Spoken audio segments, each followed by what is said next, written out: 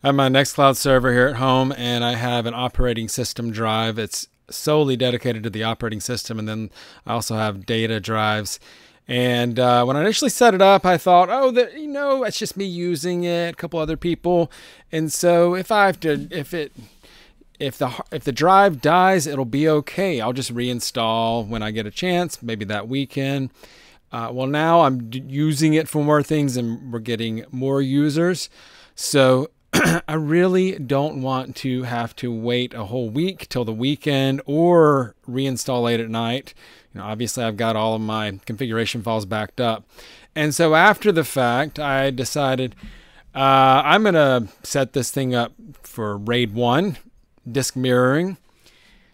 And so here are my steps that I went through. I'm on my desktop right now, and let's see. Let's do ls block so you can see what we're looking at here.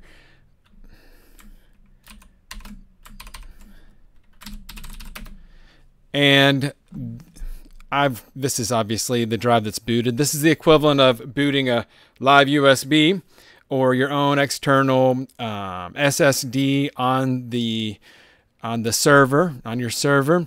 And so this is the server drive. I installed Debian on this just now, just for these purposes. I love Debian because I made the password Hola, and it never once was like, are you sure you want to do this? This password is insecure. So I really like that. It's like, they don't care. If you want to do a dumb password, you can do a dumb password. So the password is Hola.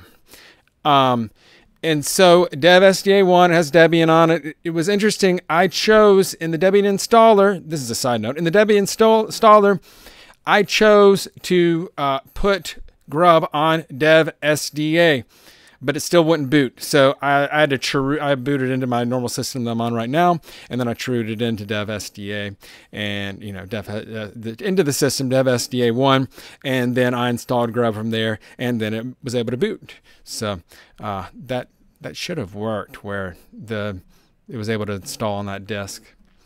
All right, so everything here is using Debian 12. And so maybe different on your system. I don't know what you're running. So, all right. And also I just choose legacy boot to keep things simple, not EFI boot.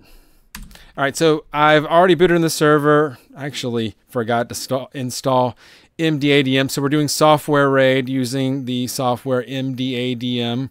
And I already installed that there. I actually forgot. And then so I rooted in, installed it. And what I decided to do on the server as well is I switched to using a swap file instead of doing a swap partition, because what we're doing is we're doing a RAID array just on Dev SDA1, and I'd rather have the swap file right there and the configuration correct in XFS tab and in the resume file instead of having a swap partition. Now you can put your swap partition, I suppose, on a different disk or whatever. It's whatever you choose. I decided I'll just go with a swap file. This is a little guide here that is plenty clear. It's not hard to create a swap file and then switch to that. So you just, I'm not going to go through these steps or spend long on this part because it's pretty straightforward. So you just create the swap file, and here I'm creating a swap. I'm naming it swap, and I'm putting it in the root directory. Sorry that this text is small. Otherwise, it's hard to go through for me because it's too big for my screen. And so if you're on a phone, sorry about that. And then you set the permissions appropriately, and then you set it up as a swap device, swap file. Then, of course, you have to update FS tab and this resume file for init ramfs. And then you update init ramfs. So here is on the server, I copied pasted this. And so I commented out the UUID of what was the swap partition before, and I set it to this swap file named swap. And notice the front slash, meaning that is located in the root directory. And likewise on this file, this resume file, I commented out the old UUID, and then I set resume to /swap. Nice and simple there with a slash. I didn't bother with putting in the UUID. You can also put in the UUID if you would like. Then you can use parted to delete the partition, and then turn swap back on.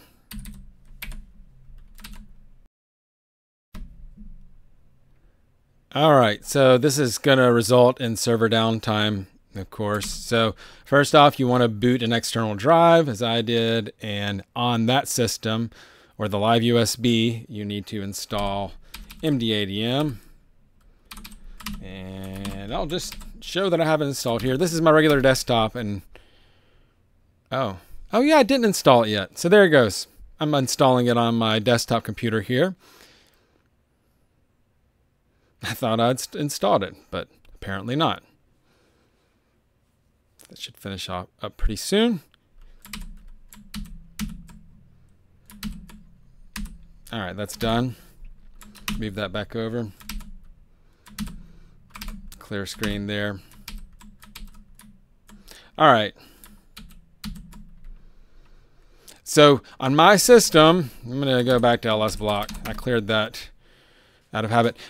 So I've got dev SDA and dev SDB. Be really careful to make sure you select the correct drives. I actually disabled my SATA drive in my BIOS because I don't want to be going through this and do the wrong thing. So obviously we got to be careful in this process. And so I'm going to be using dev SDA and dev SDB. Nice and straightforward. SDA already has the operating system on it. And you will need to make sure that you have at least a couple of megabytes at the end of your operating system disk, whatever's got the OS on it at this point, in order to put the super block on it. And you can see what the last partition is with fdisk. And of course, if you ended up going with the swap file, you can just delete the swap partition, as I mentioned. All right, so what we need to do now is we need to, I want to dash before that. We need to back up the partition table of our operating system. So we'll run this sfdisk. D stands for dump, SDA, and we're going to write to this file called part table or partition table. There we go. So we back that up. I don't know what's in here. Yeah, just blah. That's what I use for something that's a throwaway directory or file. Okay, so part table. So we see that file there that's been written. That's a backup of the partition table. And now we are going to, what did I just do? I just minimized. Now we are going to write it to dev SDB. So we have a clone of the same partition table. All right, let's see what we got here. Let's minimize myself. So everything looks good. And now we do ls block so we can see we got things matched up here. 222.6 gigabytes. Okay. Now let's create the, let's actually create it. Let's run MDADM and create the RAID 1 array, mirroring the two drives, mirroring the operating system partition on the two drives. There's another option. Of course, you can mirror dev SDA and dev SDB, which would be the entire drive. So make sure you update your drive letters and all that. You know that metadata 1.0 is necessary because it needs you need to put the super block at the end of the disk. So I'm going to copy this. Show some space. So I'm going to create this device called MD0. That's going to be our RAID device. Level 1, RAID 1.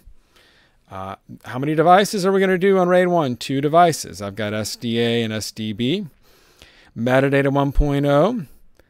And then I have dev SDA 1, dev SDB 1. Look over this long and hard and make sure it's correct.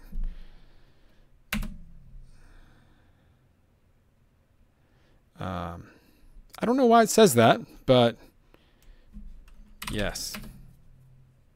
All right, so our RAID array has started.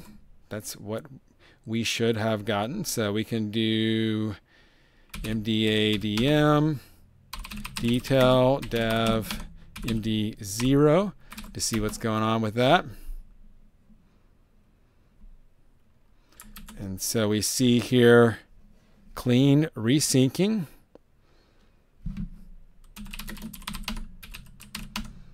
Cat proc, and so you see a little progress bar.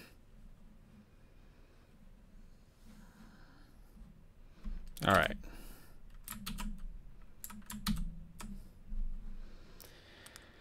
All right, so we just checked that. Now let's go and install grub to both disks.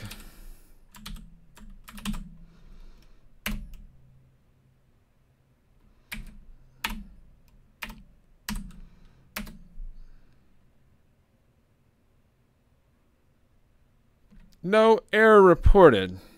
Yay.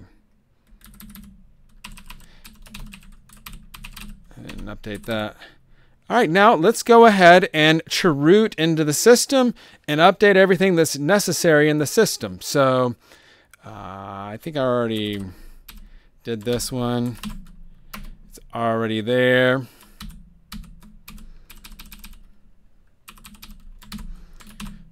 Now let's try to mount it. Uh-oh, wrong FS type, bad option, bad super block. That sounds pretty scary. What have I done? So we're going to run this, actually.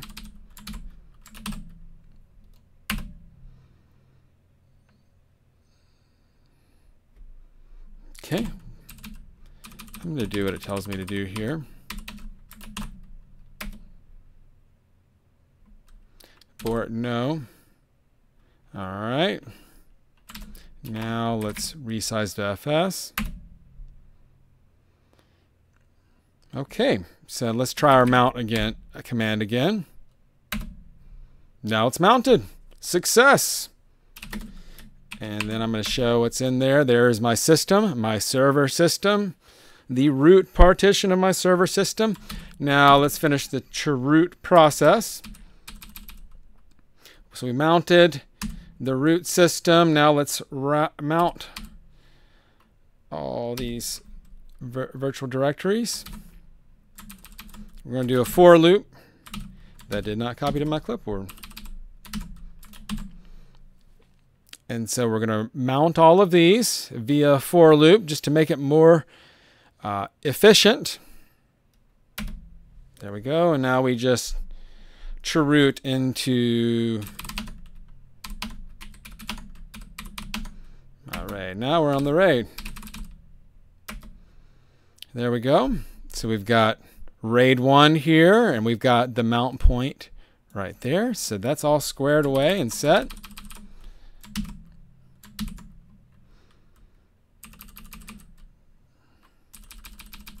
All right, so let's get the block ID run. So let's run block ID to get the UUID of the RAID device and update its FS tab. I did not realize it, but it updated its FS tab automatically for me. So here I've run block ID and I've grepped the first part of this UUID that belongs to MD0, and so 013, and then you see it, and then I did cat ets FS tab, and you see the exact same UUID here below. And I necessarily commented this out because it's the exact same thing. So we're set and ready to go with ets FS tab. And we'll run this.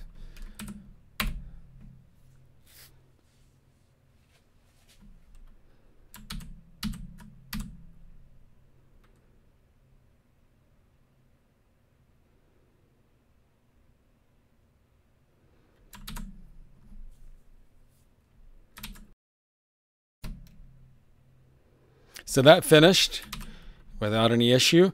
And so now it's time to log out of the chroot and reboot. And we can look at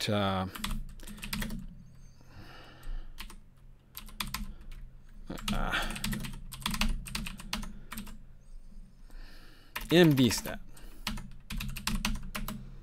And see it's syncing. So when we reboot into the server, it'll pick right back up with its syncing process of syncing the data between the two. All right, time to reboot into it. All right, so I was not able to boot into the system, and that's because I needed to chroot into the system first and then install grub. So I had installed grub from my desktop system, not while chrooted into the system. So I ran grub install and specified the disks.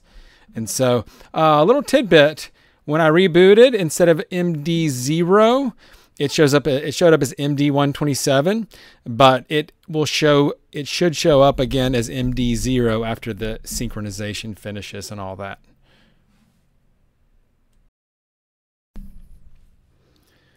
All right, so I reboot into my server with the RAID 1 array, and I waited for it to finish syncing, and then I selected the other drive on reboot in my BIOS, and of course it booted. Then I removed a drive, and I shut it down, removed a drive, and then I selected the one disk that was connected. It booted fine, and then I unplugged the other drive and plugged the other one in, and selected that one. It booted as well, and then I connected both drives and booted into the server. And let's see if we see history here. And the only thing I had to do was just add one of the disks that I'd removed. So it works. If you remove a drive, then it still boots. If you remove the other drive, then it still boots. And just one last thing here. This is on my desktop computer, and this is in a chroot environment. That's why it showed that history there. And it shows up as MD127 here. But you can clearly see that on the system when it's booted, you can see I had run dev MD0. And here in the chroot, I'll just run df-h so you can see that it is mounted there and everything's working great. So I hope this is helpful for you, and I hope you enjoy the process.